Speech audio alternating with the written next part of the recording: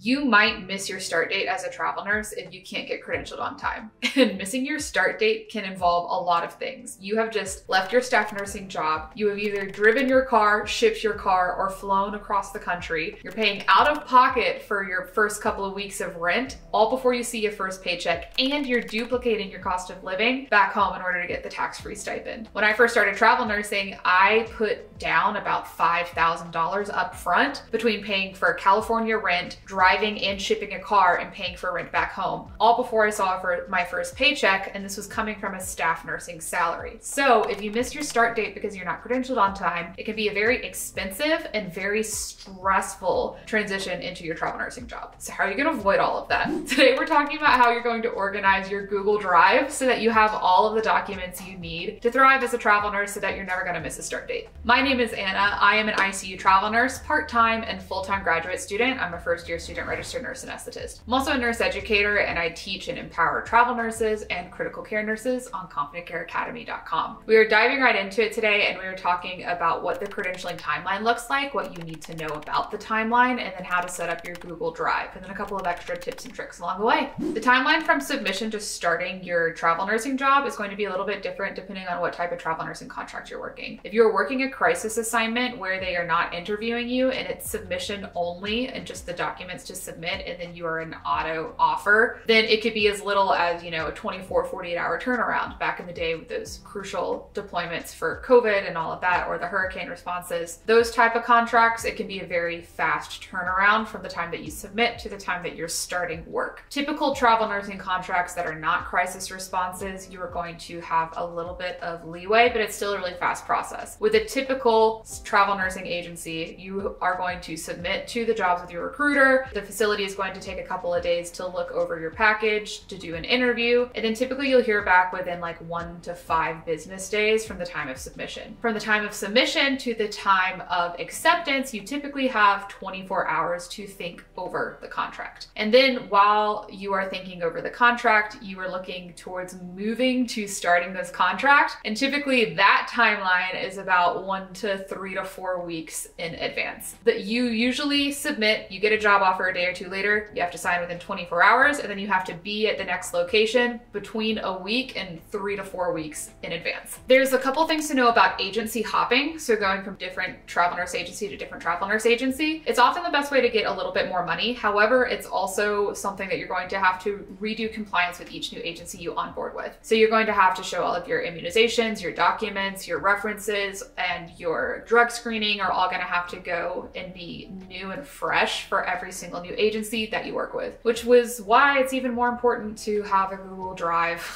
where you're going to keep all of your documents so that you're ready to go and that you're not held up trying to search through your phone and your old email for all of your old vaccination information. One quick little note for people who are travel nursing is that if you are agency hopping, then you are likely going to have to do a drug screen in between each new contract. And if you're working with the same agency, it is facility driven on whether they want a pre-employment drug screening before you're going to work there, or sometimes if the hospitals aren't themselves requiring it, then you can do 1 drug screen a year. This is just going to depend. As travel nurses, it's important for you all to be aware of what's going on. I know that medical use for marijuana is legal in many places. It's legal recreationally in many places, but not for nurses. All of that to be aware of. If you're taking drug screenings every 13 weeks, you just need to be making sure that you're safe and making the right choices for you. Next, I'm going to show you how to actually go about setting up your Google Drive. Okay, so here I am in one of my many emails. I'm going to show you how I have it set up in my personal email, and we're going to go from there. So everybody, if you have a Gmail account, you can see here, this is the drive. I'm going to pretend that you don't know how to already navigate to there. So here is a Google Drive. And then from here, you're going to click New. And you're going to say new folder. You want everything to be organized in a folder so you can easily access all of the documents that you're going to be needing to use. So we're going to name this folder Travel Nursing Docs, Travel Nursing Documents. And then we're going to navigate into this folder. Okay, so this is where you're going to import all of your vaccination documentation, all of your past medical history, all of your resumes, your cover letters, all of that good stuff. So from here, you're just going to go and you're going to do file uploads. I'm going to say that this nursing job market is, I'm going to say that's my vaccines. Okay. So as you're uploading things, it's also really important to name them properly. So if you right click on the thing that you just uploaded, you can rename it. And then I'm going to call this childhood vaccination series. So then this, when I open up on any computer or any phone, if I can log into my email, I'm gonna have access to all the information that I need. Something that I always do as well is I get a Google Doc and I call the Google Doc references. So then at different travel assignments that you go to,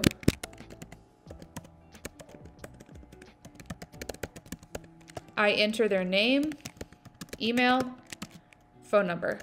It can just be a charge nurse, it can be a travel nurse, it can be the manager. Oftentimes they want it to be a manager or another charge nurse. So then I will call this guy, because it's important to rename everything, travel nurse references.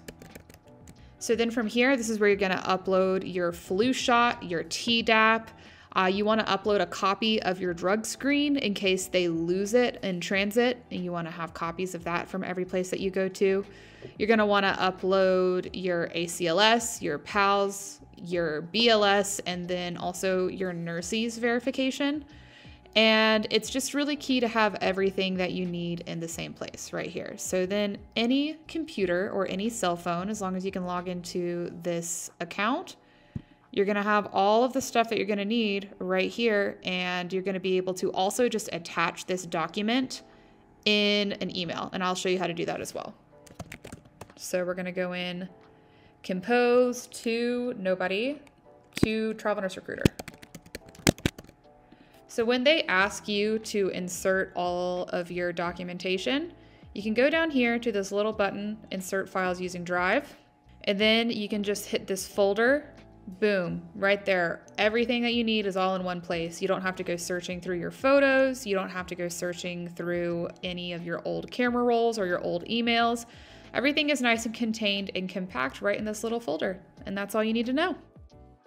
A couple of credentialing tips and tricks to make the whole process go a lot faster. So if you're a nurse who works in the ER, critical care, labor and delivery, if you're required to have ACLS or PALS, do everything at the same time. You do not want to be a travel nurse and have your BLS expiring 1 year, your PALS expiring the next year, your ACLS expiring 6 months after that. It's incredibly inefficient. So even if you have to pay to do it all at the same time and one of them doesn't expire for another year, it's so worth it to go ahead and do your BLS, your PALS, and your ACLS all in the same day. Trust me on this, it's something that is going to save you 3 up to 2 extra days out of your life with credentialing. You want to just go ahead and knock all 3 out on the same day. We talked about this in the screen recording, but I think it's really helpful as a travel nurse to keep a running list of references so you never have to search back through your old emails or through your old notes apps to try to remember who was the manager at your contract that you worked at 1.5 years ago. You worked there 2.5 years ago, but they were the last time you worked in that specialty. Do yourself a favor and just make yourself a running Google Doc with a list of all of the references for who are charge nurses and then managers of the different units that you worked on. You don't have to get the manager to be your reference at every single place, but it is helpful for you to know what their contact information is in case you do need to contact them for some reason. Usually a charge nurse is enough as you are looking to go from contract to contract. And then you can also typically use your travel nurse recruiter, especially if you stick with one recruiter for a while, as a reference. So do yourself a favor, save yourself a headache, and go ahead and have that Google Doc with the running list of references for each new place that you go to. And then as you're nearing the end of every single contract, it's good to go ahead and just update your resume. I am going to have a link down below for how I format my resume as a travel nurse, and it'll have like a template and guide and it's free. So click down below for the free resume template for travel nurses, because it's a little bit different from just a regular nursing resume because y'all are going to work at like 15 different facilities. So how do you format that? I'll have that link in the bio down below. And then as far as other organization tips go, I use Trello to organize all of my current addresses and to keep track of my location and tax homes and all of that stuff. I use Trello to organize that. Please comment if you would like for me to go over how I organize Trello as a travel nurse. It's another free app that I use. As far as addresses go, it is really important to remember that as a travel nurse, you have to be paying to duplicate your expenses if you're going to take the tax-free stipend. And of course, this is not tax advice. This is just talking about the best way that you are going to make sure that you're doing everything correctly and that you are dotting all of your I's and crossing all of your T's. And then for choosing between travel nursing contracts, I have this YouTube video going over how to compare the hourly rates, and what you need to be looking at is you're comparing two different contracts that look like they're about the same, but they're actually pretty different in terms of take-home pay. Check out that YouTube video.